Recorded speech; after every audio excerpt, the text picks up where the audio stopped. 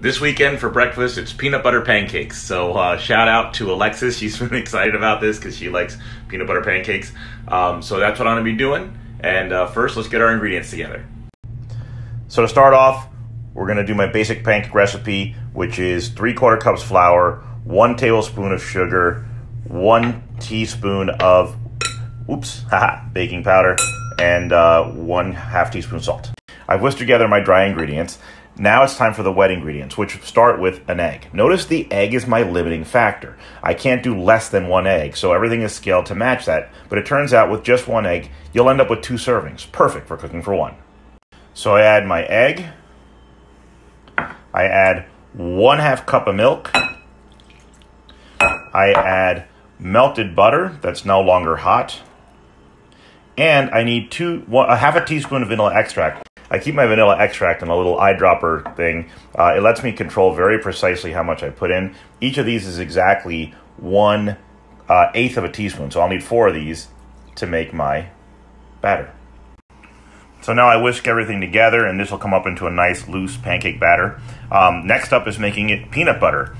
So we're going to add 1/2 cup of peanut butter to this, which could make things dense. So we're going to have to lighten that up with actual baking soda, about 1/4 teaspoon. Notice that my pancake batter came out pretty thick, so I might need to add just a little bit of milk to loosen that up. I'm going to add the peanut butter, which will also add thickness. Again, a thick batter could lead to a fluffy pancake, so I'll make that call as I get closer to the stove time.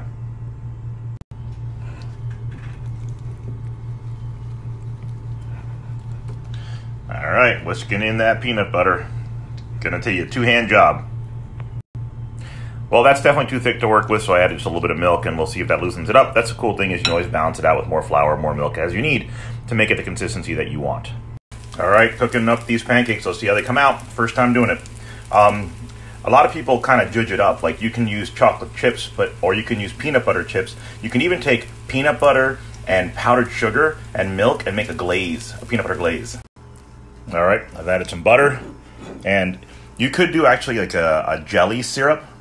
Make that real quick, and then it'd be like a peanut butter and jelly pancake, especially with that peanut butter glaze and maybe some real peanut butter chips or peanuts. But I'm going to go ahead and use maple.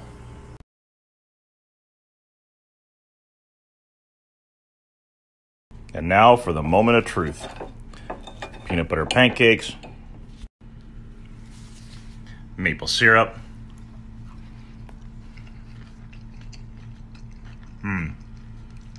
This is a must-do. This one totally exceeded my expectations. I'm not a huge peanut butter fan, so I didn't know what to expect, but the outside is super crunchy and crispy. The inside is super light and fluffy. That thicker batter led to a thicker pancake, so I'm pretty excited about that. Look how thick that is. Really good. And by the way, if you want to use like a instant one, I love this. You just pour water in it, shake it in the jar, and pour out pancakes. You could add peanut butter to this too. You might want to add just a little bit of that baking soda to lighten it up, but otherwise, go the shortcut if you don't want to make them from scratch. 3 final thoughts on my pancake experiment. 1, the leftovers will go into a toaster, and I'll just butter and syrup those in 2 days. 2, I used crunchy peanut butter. My sister Lisa asked about that. Added a great texture. Creamy would still work. And finally, these were way more filling than a normal pancake.